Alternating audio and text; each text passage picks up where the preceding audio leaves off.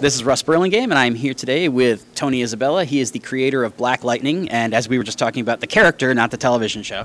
That's true. That's true. I created Black Lightning in 1976.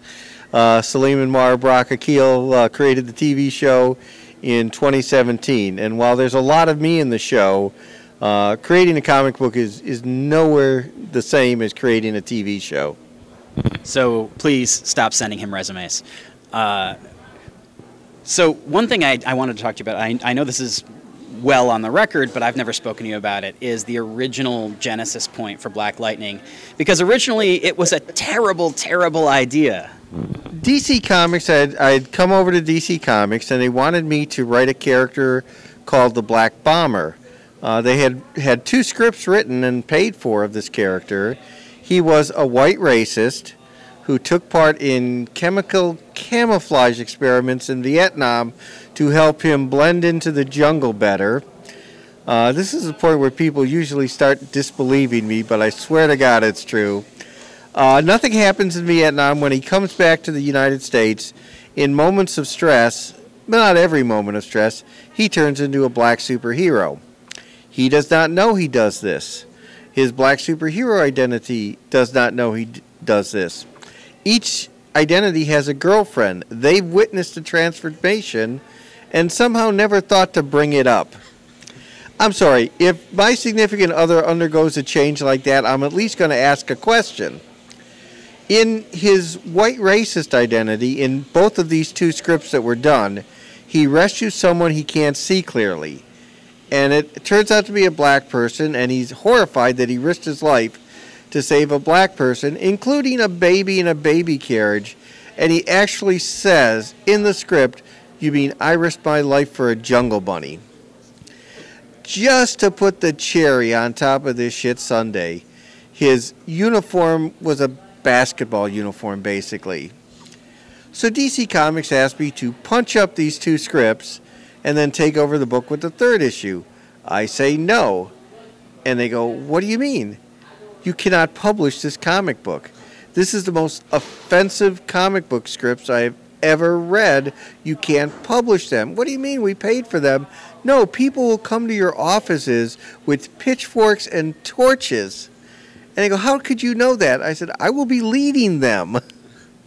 So this went on for a couple of weeks, and finally I had to boil down the argument to one question. Do you really want your first major black superhero to be a white racist? And it kind of went, oh. So they said, okay, we'll give you a couple of weeks to create your own character. And that's how I started on the path of creating Jefferson Pierce. And obviously, one of the nice things about the kind of post-rebirth DC regime is that they've been bringing folks like yourself and Marv Wolfman back to some of these characters. Is it kind of a trippy experience getting to write Jefferson again in kind of the post-TV? Well, the nice thing about it is that when I asked them which Jefferson they wanted me to write, they said I could do whatever I wanted. So I basically threw out 40 years of continuity and did a reboot.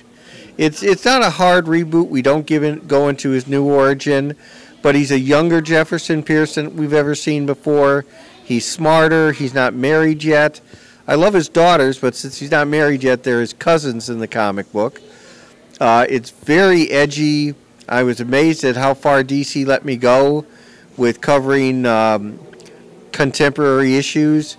And it's set in my hometown of Cleveland, which has been great fun.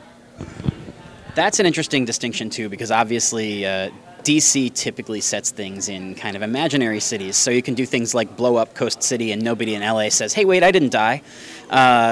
Was that an argument at all with DC? No, I tell you, DC has never questioned what I wanted to do. They always backed me. They didn't flinch. Now, some of the stuff I did myself, for example, if I have a real-life Cleveland building is part of the action, I changed the name of it. The climactic battle between Tobias Whale and Black Lightning takes place in real-life Cleveland. It would have been the abandoned Coast Guard station on Whiskey Island. Now it's the abandoned Coast Guard station on Scotch Island. So they're close. People from Cleveland know what they are. The artist used the Old Stone Church in downtown Cleveland as a reference for Black Lightning's church. but we did not call it the Old Stone Church in the comic book. So that's the kind of distinctions I'd make. I realized late in the game that just because a building no longer exists in real life Cleveland doesn't mean it can't exist in the DC version. And there were these lovely Art Deco buildings in downtown Cleveland when I was growing up. And if I do more Black Lightning stories, you'll see those buildings. They'll be back. One of the things you said early on that a lot of you is in the television show. Is there anything, because now that you've had a chance to kind of re-look at the origins through a new lens, is there anything either from your old stuff or from the new that you're like, I really hope this eventually gets to the show? Well, I know that in one of the early versions of the script, the crucifixion scene from the very first Black Lightning comic where a high school student was strung up on a basketball court, I know that that was in one of the versions of the earliest versions of the scripts, and that didn't make it in, which amazed me that I was able to put that in a comic book in 1977, and yet they couldn't put it on screen in 2017. No, I really want the show to pretty much, we both work from the same core values, and as long as they do that, I think I'm gonna remain happy with the show. The show I know I've influenced the show. The show has influenced me. Lynn Stewart in the comic book is British because Christine Adams has the greatest natural British accent ever. Now, Tobias Whale is black and not an albino. Well, he's still black in the comic book, but he was an albino. He's not an albino in the new comic book series because I got tired of every albino being a villain in comics. But I have promised Croydon that I will create and have created a new albino superhero. It's just a question of if I do more Black Lightning stories, he'll appear there. If not, I'll use him somewhere else.